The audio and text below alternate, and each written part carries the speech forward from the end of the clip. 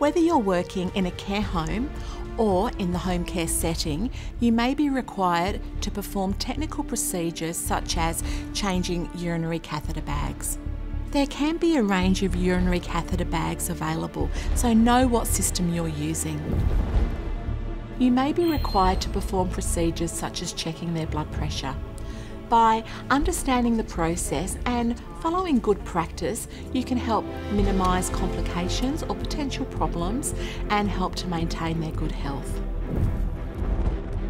Applying bandages is a fairly common procedure when caring for older people, both in the home care and the care home setting.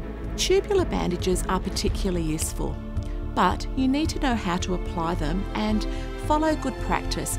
The aim of tubular bandages is to provide protection and prevent injuries and to provide comfort and healing. By following good practice and understanding the process, you can help to minimise the risk to the client and maintain their good health.